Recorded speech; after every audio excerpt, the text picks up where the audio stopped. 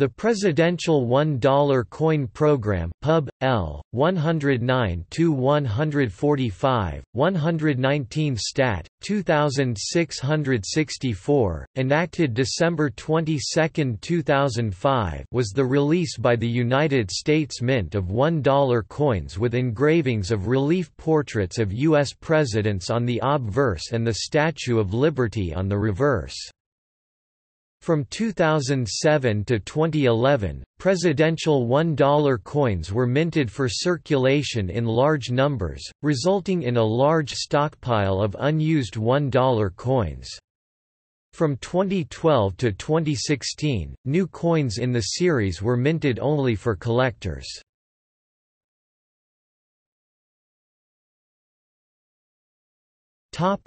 Legislative history.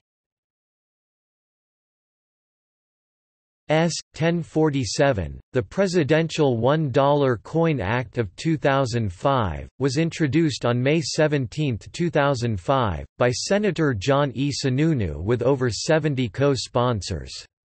It was reported favorably out of the U.S. Senate Committee on Banking, Housing, and Urban Affairs without amendment on July 29, 2005. The Senate passed it with a technical amendment S.A.M.D.T. 2676, by unanimous consent on November 18, 2005.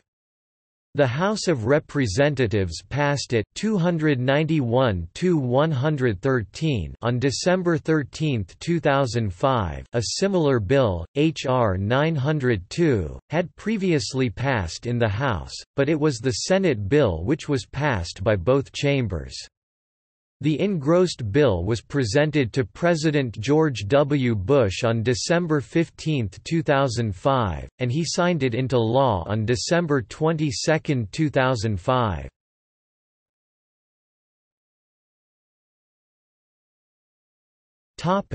Program details.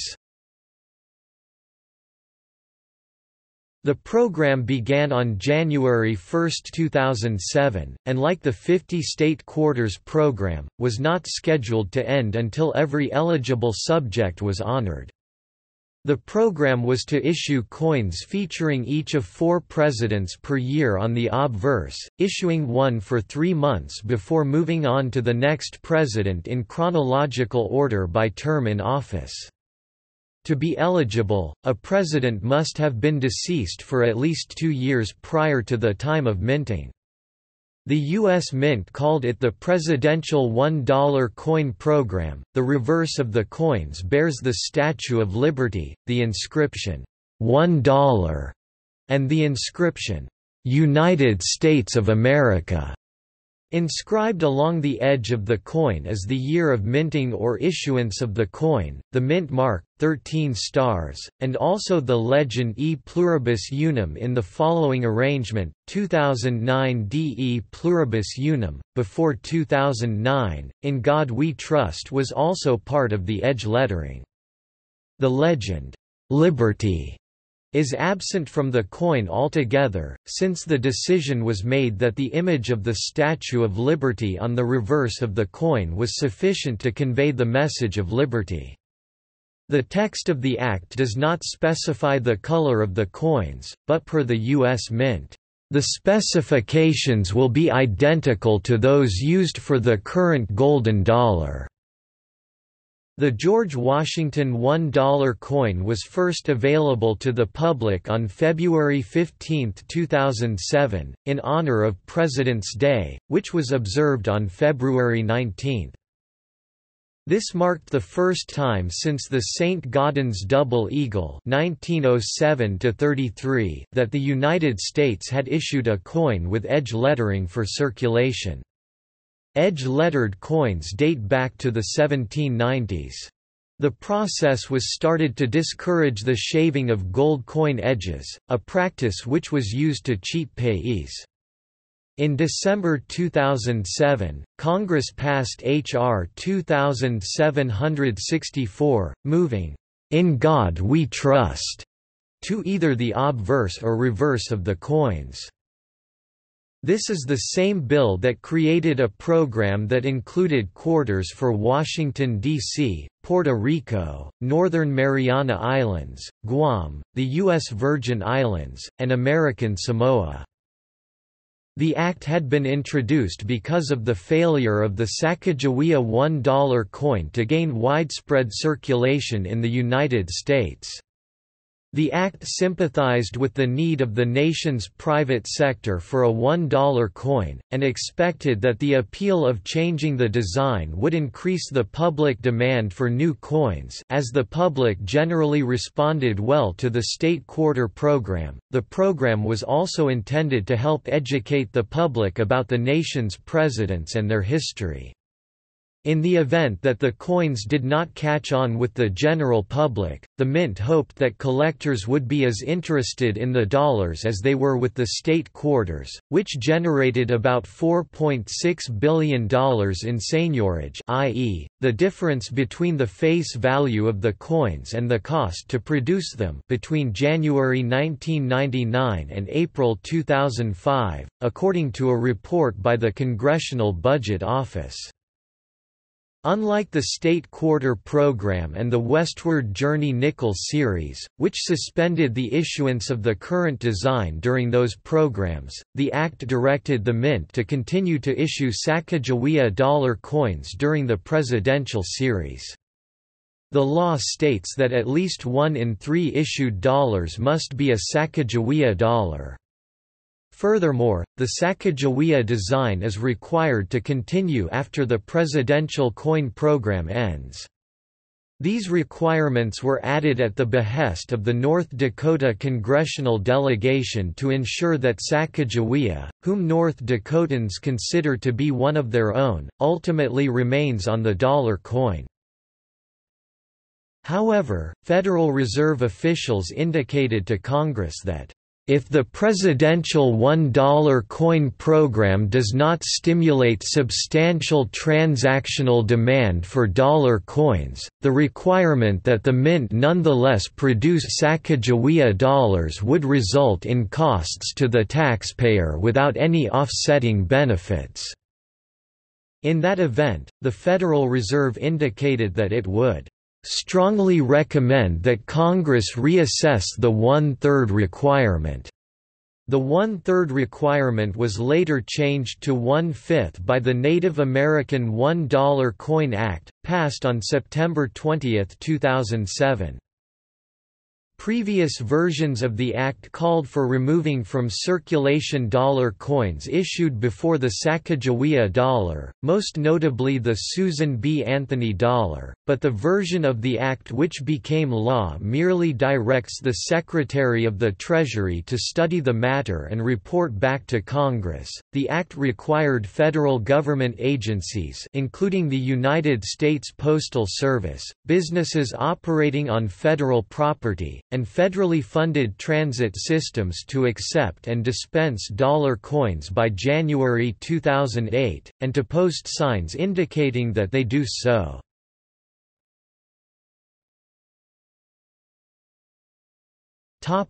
Minting errors. On March 8, 2007, the United States Mint announced, that on February 15, 2007, an unknown number of George Washington presidential $1 coins were released into circulation without their edge inscriptions, the U.S. mottos, "In God We Trust," and "E Pluribus Unum." The coin's mint mark, and its year of issuance, i.e. E Pluribus Unum in God We Trust 2007 X, where X is either P or D. Ron Guth, of the Professional Coin Grading Service, estimated at least 50,000 coins were released without the edge inscriptions. The first such coin discovered was sold on eBay for $600, while later coins were selling for $40 to $60, as of late March 2007. Because one of the inscriptions missing from the coins is the motto, "In God We Trust," some articles on the subject have referred to them as "godless dollars," fake "godless dollars," have been produced with the edge lettering filed off. Also, John Adams presidential dollars have been discovered with plain edges. They are fewer in quantity than George Washington plain edge dollars, making them rarer, thus more expensive. A more frequently encountered edge lettering error for the John Adams dollar is a coin with doubled edge lettering. This error occurs when a coin passes through the edge lettering machine twice. Most examples of the doubled edge letter John Adams dollar are from the Philadelphia Mint. Denver Mint issues are comparatively scarce. They are seen in two varieties, one with both edge lettering inscriptions reading in the same direction, called overlapped, and two with the two inscriptions running in opposite directions, i.e., inverted or upside down relative to one another, called inverted. In early March 2007, a Colorado couple found a dollar coin that was not stamped on either side, missing the portrait of George Washington and the Statue of Liberty, but with the edge lettering on the blank planchette. Some of the coins have the words on the rim struck upside down, President face up. These are not minting errors, but rather a variation created by the minting process. Such upside-down coins have been sold on auction websites like eBay and Amazon for greater than their face value, though they represent roughly 50% of the minted population.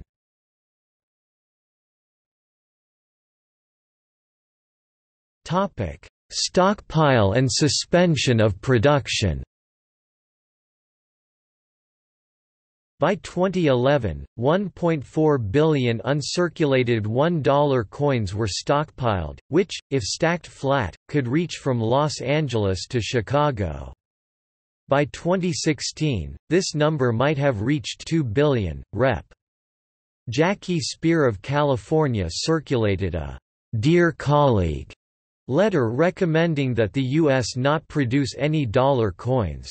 She was planning to introduce legislation calling for the immediate halting of all dollar coin programs. The United States Government Accountability Office has stated that discontinuing the dollar bill in favor of the dollar coin would save the U.S. government about $5.5 billion over 30 years. On December 13, 2011, Vice President Joe Biden and Treasury Secretary Timothy Geithner announced that the minting of presidential $1 coins for circulation would be suspended.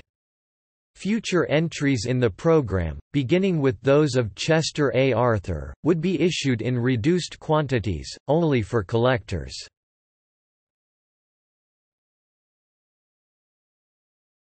The program's end. The Act specifies that for a former president to be honored, they must have been deceased for at least 2 years before issue. Hence, former presidents Jimmy Carter, George H. W. Bush now deceased, Bill Clinton, George W. Bush, Barack Obama, and current President Donald Trump were ineligible to have a dollar coin issued in their honor. The series ended in 2016, after honoring Ronald Reagan, the last president who was eligible. Since the program has terminated, producing coins for those presidents not yet honored would require another act of Congress.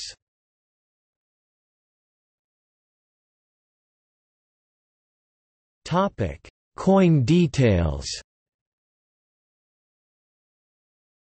Dollar coins were issued bearing the likenesses of presidents, as follows.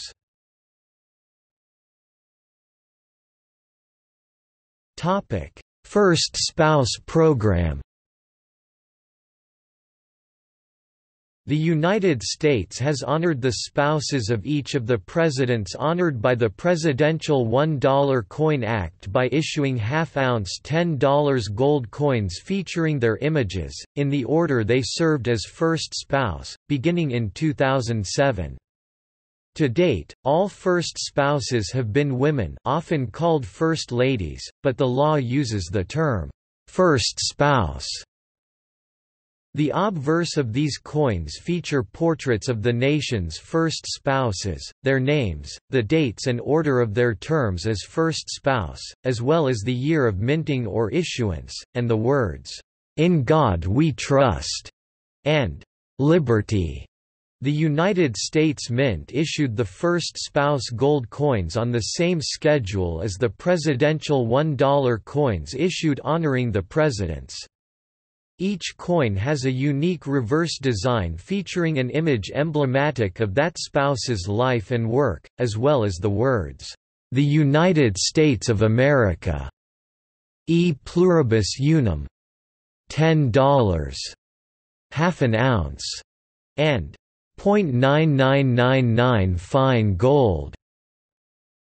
When a president served without a first spouse, as Thomas Jefferson did, a gold coin was issued bearing an obverse image emblematic of liberty as depicted on a circulating coin of that era, and bearing a reverse image emblematic of themes of that president. One exception is the coin depicting suffragist Alice Paul, which represents the era of the Chester A. Arthur presidency, as Arthur was a widower.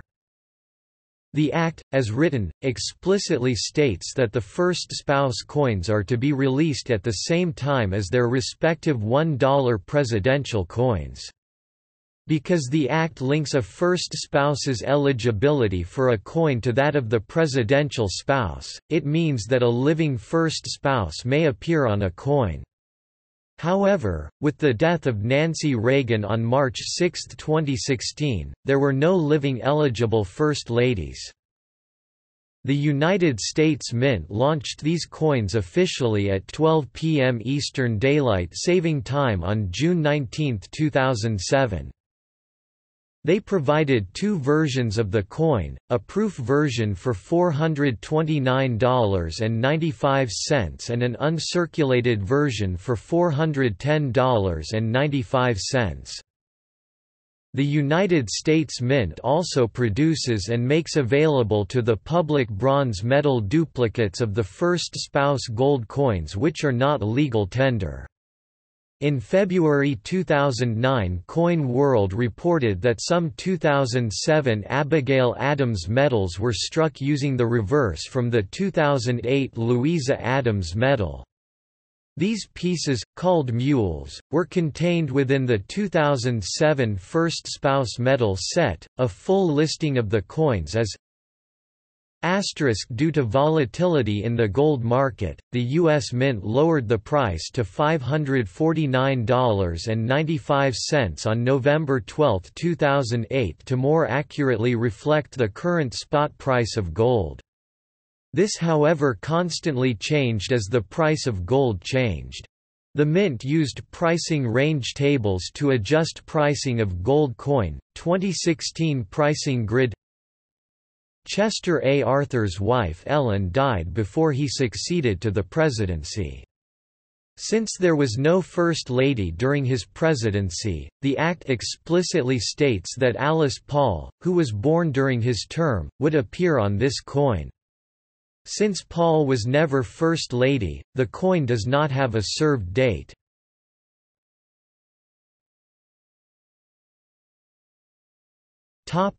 Other provisions.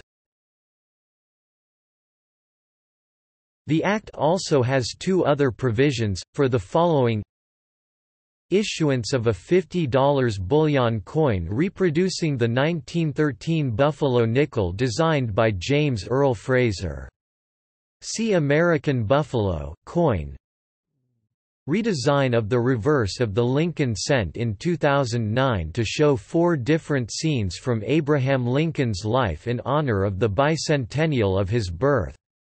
These 4 scenes include his birth and early childhood in Kentucky, his formative years in Indiana, his professional life in Illinois, his presidency in Washington, D.C. in 2009. Numismatic cents that have the metallic copper content of cents minted in 1909 were issued for collectors.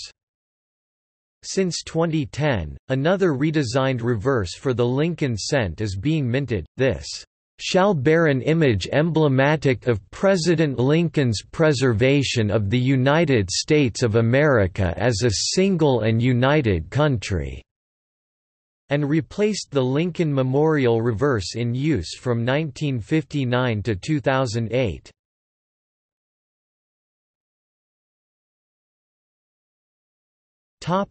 See also: List of United States presidents by currency appearances, 50 state quarters, America the Beautiful Quarters, District of Columbia and United States Territories Quarter Program, Westward Journey Nickel Series.